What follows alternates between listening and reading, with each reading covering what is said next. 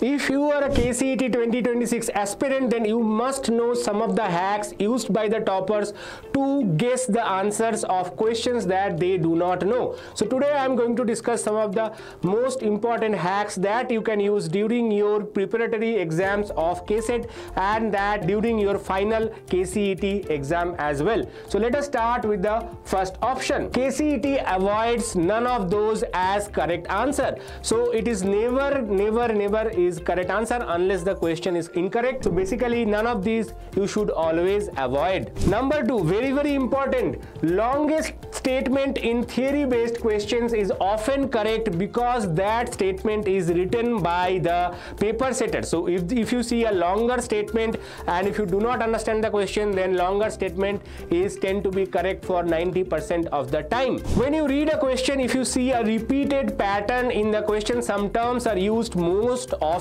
and that same term is used in the option as well, then definitely the option which has that term basically is a correct answer. For example, if question uses work function, their option also repeats work function, often matches, and that could be the correct answer for that particular question.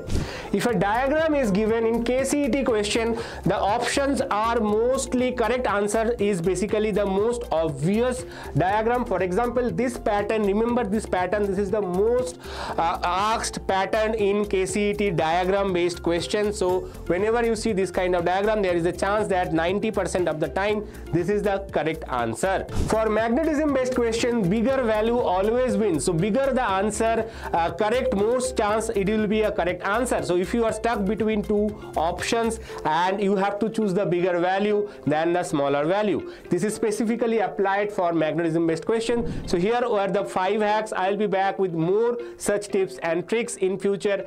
Till then, bye.